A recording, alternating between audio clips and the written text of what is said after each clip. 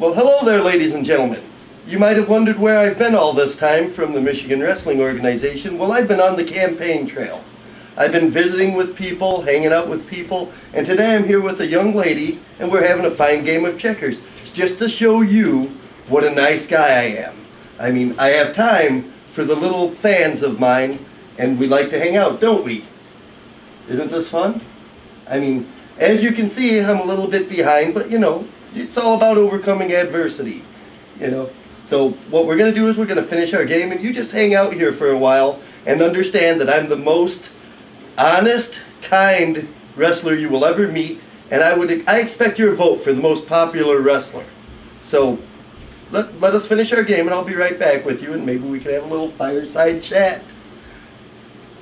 Ready? Hey, look over there. I think there's a gremlin over there, or maybe the Easter Bunny.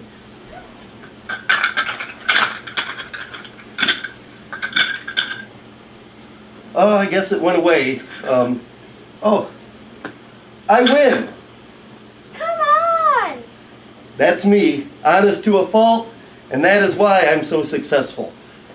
I look forward to seeing all of you guys at Wrestlerama, and just remember, I'm honest, I'm true, and I know the value of the meaning, I'm sorry.